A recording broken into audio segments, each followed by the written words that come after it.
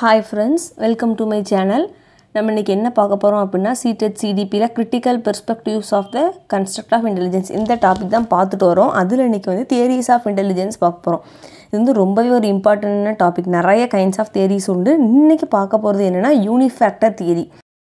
இந்த Unifactor theory-யை சொன்னது யாருன்னா Alfred Binet. இத இப்ப தியரி என்னங்கறத பாப்போம். இவங்க வந்து ஒரு French psychologist. முதல்ல இந்த மென்டல் ஏஜ் அப்படிங்கிற அந்த கான்செப்டை இன்ட்ரோடியூஸ் பண்ணது இவங்க தான். அதே மாதிரி ரொம்ப இம்பார்ட்டண்டான ஒரு விஷயம் என்னன்னா இவங்க தான் வந்து இன்டெலிஜென்ஸை மெஷர் பண்ணுறதுக்கான அந்த ஃபஸ்ட்டு டெஸ்ட்டை வந்து க்ரியேட் பண்ணவங்க. அப்போது இந்த ரெண்டுலேயுமே ஒரு கொஸ்டின் கேட்கலாம். மென்டல் ஏஜ் அப்படிங்கிற அந்த கான்செப்டை இன்ட்ரோடியூஸ் பண்ணது யார் அப்படின்னு கேட்டால் ஆல்ஃப்ரெட் பினெட். அதே மாதிரி இன்டெலிஜென்ஸ் மெஷர் பண்ணுறதுக்கான ஃபஸ்ட்டு டெஸ்ட்டை வந்து க்ரியேட் பண்ணது இவங்க தான். இந்த தியரி வந்து எதுக்கு யூஸ் ஆகுது அப்படின்னா மெயினாக ஸ்கூல்ஸில் வந்து எந்தெந்த சில்ட்ரன்ஸ்க்கெலாம் லேர்னிங்கில் எக்ஸ்ட்ரா ஹெல்ப் தேவைப்படுதோ அதை வந்து ஃபுல்ஃபில் பண்ணுறதுக்கு அந்த தியரி வந்து ஹெல்ப் பண்ணுது. இந்த தியரியில் என்ன சொல்லியிருக்காங்கிறத சிம்பிளாக பார்த்துட்றேன். Alfred Pinkett, a French psychologist, proposed that intelligence is one single general ability that influence how well people can think, solve problems and understand things. ஒன்றும் கிடையாது. இவங்க சொல்கிறது வந்து இன்டெலிஜென்ஸ் அப்படிங்கிறது ஒரே ஒரு சிங்கிள் தான். அது என்னது அப்படின்னா ஜெனரல் எபிலிட்டி. அந்த ஜெனரல் எபிலிட்டி வச்சு மட்டும்தான் பீப்புள் வந்து திங்க் பண்ணுறதோ ப்ராப்ளம் சால்வ் பண்ணுறதோ ஏதோ ஒரு விஷயத்தை அண்டர்ஸ்டாண்ட் பண்ணுறதோ அந்த ஒரே ஒரு எபிலிட்டியை வச்சு தான் அப்படிங்கிற மாதிரி சொல்லியிருப்பாங்க. அப்போது இது சிம்பிளாக அவங்க சொல்கிற கான்செப்ட் என்ன, இன்டெலிஜென்ஸ் அப்படிங்கிறது அது வந்து ஜென்ரல் எபிலிட்டி தான். ஜி ஃபேக்டருங்கிற மாதிரி சொல்லுவோம், ஜென்ரல் எபிலிட்டி தான். Next point பாருங்க, Binet thought intelligence wasn't made up of different skills but was one main factor that affects all mental activities like solving problems or understanding information. அதாவது என்ன அப்படின்னா already அங்கே சொன்ன concept தான். Intelligence அப்படிங்கிறது நிறைய ஸ்கில்லால் மேடான ஒரு விஷயம் கிடையாது, ஒரே ஒரு மெயின் ஃபேக்டர் தான். ஓகே, நெக்ஸ்ட் பாயிண்ட் பாருங்கள். ஆல்ரெடி நம்மளுக்கு தெரிஞ்ச விஷயம் தான். மென்டல் ஏஜ் அப்படிங்கிற அந்த கான்செப்டை இன்ட்ரடியூஸ் பண்ணதே யார் அப்படின்னா க்ரியேட் பண்ணதே யார் அப்படின்னா பினெட் தான். To measure intelligence, Binet created the idea of mental age. This means how well a person can do tasks that are typically for their age group.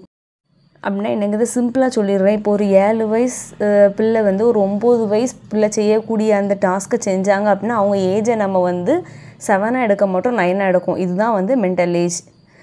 இந்த கான்செப்டை சொன்னது யாருன்னா ஆல்ஃப்ரெட் பினெட்.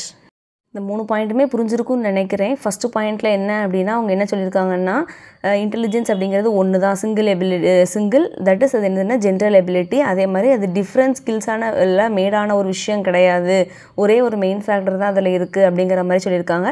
தேர்ட் ஒன் என்னென்னா அந்த mental ஏஜுங்கிற கான்செப்டையும் சொல்லி முடிச்சிருப்பாங்க. இப்போ இந்த யூனிஃபேக்டர் தியரியில் அவங்களோட மெயின் பிலீஃப் என்ன அப்படிங்கிறத பார்ப்போம். we all possess a common sense or general intelligence that we can apply to every task.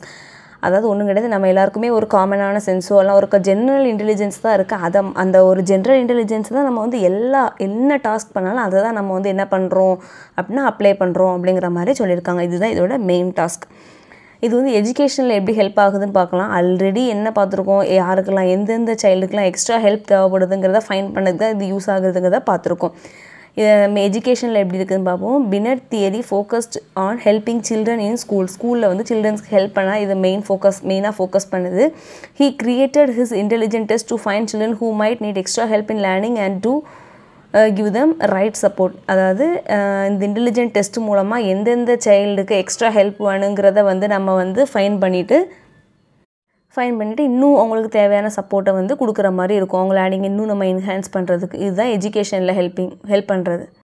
இவ்வளோ தான் ஃப்ரெண்ட்ஸ் யூனிஃபேக்டர் தியரி. சிம்பிளாக அதோட கான்செப்ட்டுங்கிறது ஒன்று தான். இவங்க சொல்ல வர்றது என்னென்னா எல்லாருக்கிட்டையுமே ஜென்ரலாக ஒரே ஒரு ஜென்ரல் இன்டெலிஜென்ஸ் மட்டும் தான் இருக்குது, அதை தான் நம்ம எல்லா விஷயத்துக்குமே அப்ளை பண்ணுறோம் அப்படிங்கிற மாதிரி சொல்லியிருப்பாங்க. இவ்வளோ தான் கான்செப்ட். ஓகே, நெக்ஸ்ட் வந்து ப்ராக்டிஸ் கொஷின் பார்க்கலாம்.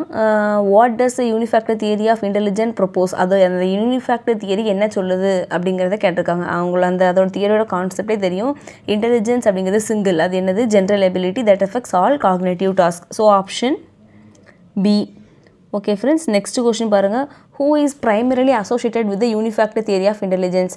இதோட அத்தர் யார்? யூனிஃபேக்டர் தியரி வந்து ப்ரப்போஸ் பண்ணது யார் அப்படின்னா ஆல்ஃப்ரெட் பினெட். தேர்டு கொஸ்டின் பாருங்கள். What concept did Alfred Pinkett introduce and relation to intelligent measurement? Answer C, mental age. அதாவது இவங்க தான் அந்த மென்டல் ஏஜ் அப்படிங்கிற கான்செப்டை இன்ட்ரடியூஸ் பண்ணியிருப்பாங்க. அதே மாதிரி இன்னொரு மெயின் பாயிண்ட் என்ன அப்படிங்கிறதுனா ஃபஸ்ட்டு இந்த இன்டெலிஜென்ட் டெஸ்ட்டை க்ரியேட் பண்ணது யார் அப்படின்னா ஆல்ஃப்ரெட் பினெட் தான். ஓகே ஃப்ரெண்ட்ஸ், இதுதான் ஓவராலாக வந்து யூனிஃபேக்டர் தியரி. ப்ராக்டிஸ் கொஸ்டின்ஸும் பார்த்துருக்கோம். ஏதாச்சும் டவுட்ஸ் ஏதாச்சும் இருந்துச்சுன்னா கீழே கமெண்ட்ஸில் கேளுங்க. சேனலை தொடர்ந்து வாட்ச் பண்ணுங்கள், சப்ஸ்கிரைப் பண்ணுங்கள், ஃப்ரெண்ட்ஸுக்கு ஷேர் பண்ணுங்கள். Thank you friends.